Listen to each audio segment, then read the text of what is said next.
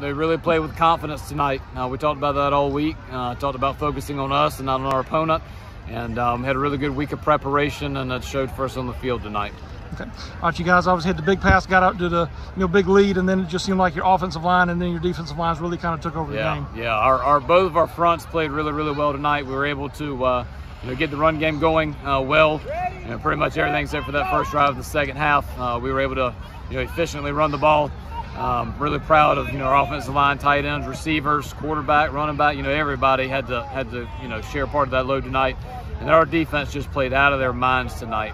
So proud of those guys. They work really hard, and to hold a team like that to 7 points is really unbelievable.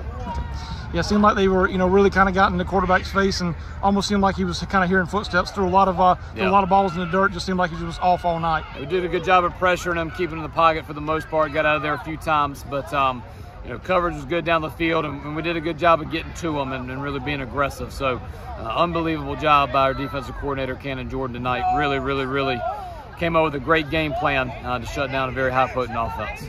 And other than the kind of a series there where you guys were driving, I think in the second quarter, had a fumble and then had that halfback pass that kind of went from the interception. Other than that, pretty clean night in terms of mistakes and everything too. Yeah, pretty clean night. I don't think we had many penalties, which was good. Something we talked about. Focusing on us and controlling the things we could control. So proud of our guys for that tonight for sure. Okay. What does this just kind of mean for your program, obviously overall, and just kind of moving forward this year? Yeah, it means we're 5-0 going into the bye week, which is big for us.